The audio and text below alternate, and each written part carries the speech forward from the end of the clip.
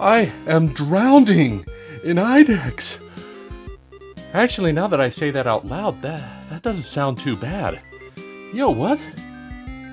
Actually, maybe you should jump in. The water's fine. Woohoo!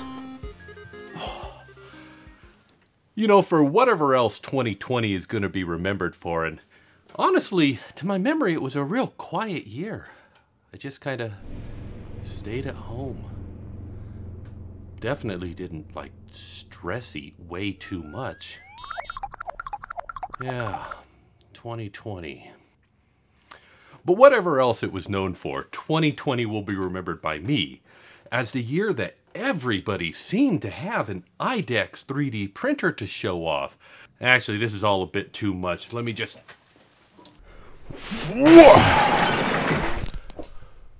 So for those who don't already know, Idex is an acronym that stands for Independent Dual Extruders, because IDE was already taken in an adjacent space. And it's a way of delivering two materials into one print. Now, the advantage of doing two materials in a single print has been known since the beginning of 3D printing, and some of the very earliest 3D printers did that by default, but the way that they did it was often by taking two nozzles and putting them on the same carriage. So they rode together and they just extruded from one and then extruded from the other. And this created some problems. For instance, while one nozzle was printing, the other nozzle was sitting there idle, but it still had heat. So the material would sometimes drool out of it a little bit, leaving ugly marks. At the time, a couple of different solutions were attempted. Like, for instance, additional hardware was added that would rock the inactive head out of the way, and that was an okay solution, but it was difficult if your nozzles weren't tightened exactly to the right amount that it didn't cause the second one to fall down too far and gouge or things like that. They would also try software solutions like putting an ooze wall around your print that would hopefully wipe off the nozzle. Prints like this chessboard were just impossible to get to look right with a dual-headed system with both of the nozzles locked together. But Idex addressed these problems by taking the carriage that had both of the extruders mounted on them and breaking it apart, giving each motor its own drive so that it can move independently of the other one. This fixed the problem of the nozzle being in the way, because while one nozzle is in there printing and doing its thing, the other one is sitting out of the way, waiting for its turn for the first one to get out of the way and then to come in and do its job. But it also created some exciting new possibilities, because now you could have both heads moving at the same time, printing two copies of the same thing. And you know, really, since as long as the Y movement is the same, we could potentially have them both go in opposite directions and create a mirrored copy of the thing that you want to print. Kind of like these spiral chess pieces. One of them spirals one way, one of them spirals the other, and they were both printed at the same direction, which makes them perfect for putting opposite each other in a chessboard. But Idex also does have its challenges. For instance, yes, the two heads could crash into each other if your G-code wasn't carefully configured to make sure that that won't happen. Also, if you pushed the build plate as big as you could do, well, there was a portion that the one head just can't reach, making your effective build plate a lot smaller, because you've got to cut off the one side and the other if you're doing a multi-material print.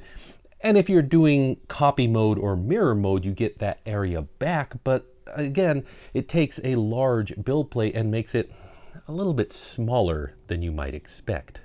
Of course, having access to Idex means more than just being able to make 3D models that have multiple colors in them, but it also means that you can do dissolvable supports, making it possible to make objects with a support structure that is solid, that you can print beautiful bottom layers on, and then you throw that into water or whatever dissolves that material away, and then it goes away and you've got a perfect support structure on there. It's a wonderful option and a wonderful capability.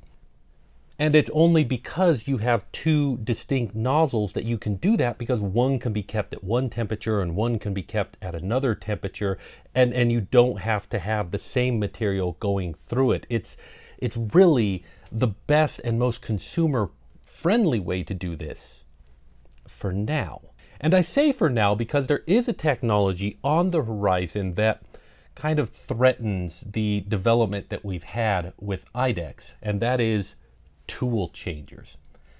So maybe if you're looking at this and you're thinking, well, do I want to get an Idex or do I want to wait? Of course, if you're just somebody who's just getting into 3D printing and you really don't know what you're going to use it for, then a regular single nozzle 3D printer will probably work well for you. But if you are a designer, you know, there just aren't enough 3D models that take advantage of multi-material printing right now. So if you're ready and now's the time, don't wait, get an Idex. Quick note from the editing desk here with some thoughts that I felt I needed to add before we closed out this video. One of the biggest advantages to these multi-headed 3D printers, and this carries over from back when the heads were both mounted together, but you've got two fully functional extruder mechanisms on your 3D printer. And one of the most common causes of downtime in 3D printing is something goes wrong with the extruder mechanism or feed head, the nozzle terminally jams, your PTFE tube just wears out over time, and you're kind of stuck waiting for a part to arrive for you to put it in your 3D printer, and your 3D printer is down. But not so with these multi-headed machines. You just switch over to the other head, print with it for a while until the part arrives, and you're back to fully functional. So you never have downtime, or you have a lot less downtime with these. It's that assurance of redundancy. Also, you don't really need to be a designer to take advantage of multi-material processes. You can fairly easily in the slicer, a lot of the times, take a 3D model and cut it and say this part's one color and this part's another. I recently released the writer's blocks, printer blocks that have letters on them. And while they work in single color, being able to take and make the letters in another color really makes them stand out. And you might think, well, I can do that easily enough if I just, you know, change the filament. Yeah, well, try and do that when you're printing an entire 5 plates of them all at once. It's a 24-hour print. You're going to be sitting there all night long waiting for the right time to flip it.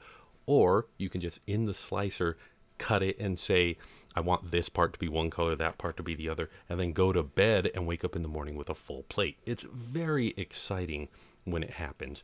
Are you going to use both heads at the same time all the time? No, not really. It's something that when you use it, you're like, oh man, I'm so glad that I have this. Like I said, I found a lot of uses for them. I've been using them since I started in 3D printing, and I'm excited to have them. Now, which of the 3D printers that I showed earlier would I recommend? As much as I love the large build volume of the JG Maker and the large build volume of the Kywoo's new Idex, both of those machines came to me as beta machines. So they had problems, and I don't know what machine you will get. It might be better. It's probably going to be better, because that's the point of having a beta, is that I beta test it and say, hey, this is, you know, broken, and they fix it. But the FlashForge Creator Max 2, I use that 3D printer all the time, like repeatedly, because I can trust it, because it just works. They took all of the problems that I talked about with, you know, cutting off the build plate and the heads crashing. They solved those problems in the software, in the Flash Print software. If you want to do mirror mode, you set it in the software, and then you just run the G code, and it shows you in the software, okay, this is how it's going to work, and there's no guesswork. I like the FlashForge Creator Max 2. I wish it were a lot bigger, but I like the FlashForge Creator Max 2. There you go. There's the information, and I hope that that's useful to you. Now, here's a quick outtake of me accidentally bumping the 3D printer that I was filming with, and what happened next. And breaking it apart, giving each... Whoop.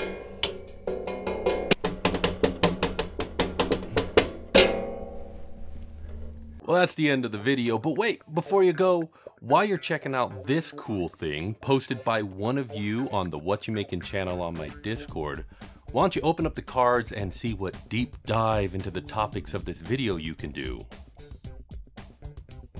And this is really cool.